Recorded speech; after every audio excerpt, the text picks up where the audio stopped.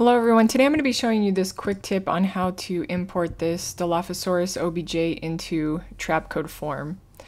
So we're going to start on the TurboSquid website, and I'm just going to search Dinosaur, and then on the top right under Sort, I'm going to select Lower Prices. And then I'm going to select the free OBJ dilophosaurus.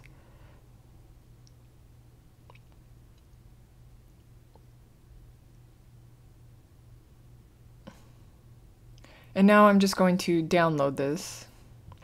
After you're finished downloading, open up Adobe After Effects and just create a new composition. And it's just going to be 1920 by 1080 and a 10-second duration. Now I'm just going to create a background layer. And then go to Layer, New, Solid, and this is going to be our Trapcode Form layer.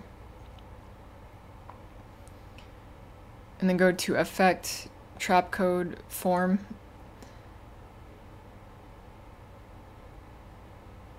And under Base Form, we're going to select OBJ Model, and then select Choose OBJ. And we're going to add a new OBJ. And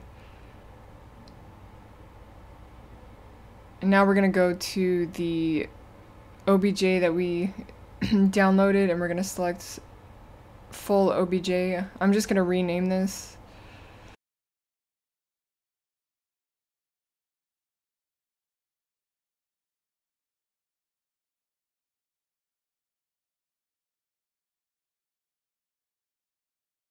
So after I rename it, I'm going to select it and select Open.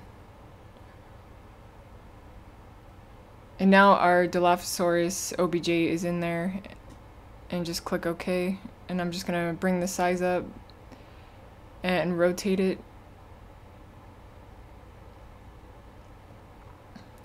And now under OBJ settings, I'm going to bring down the particle density.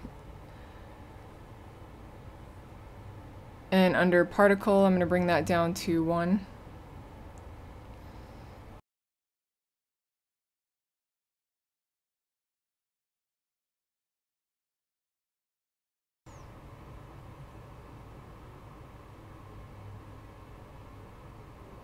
And now if you want to change the color, you can just go down to Set Color.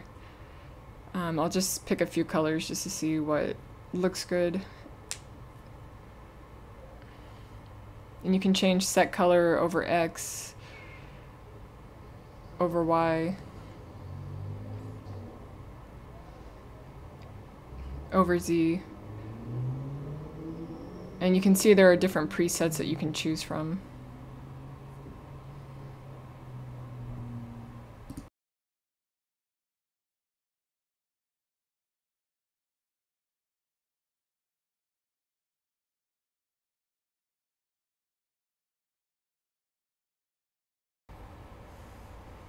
Now under Disperse and Twist, I'm just going to create a little bit of movement because there's no animation for this OBJ model, so I'm just going to click the stopwatch and move my time ruler forward and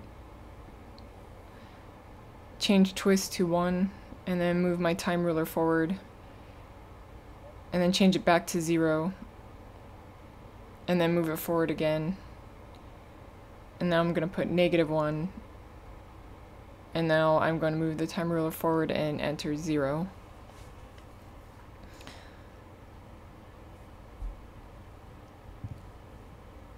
So that's it. That's how you import this dilophosaurus OBJ into Trapcode Form in Adobe After Effects.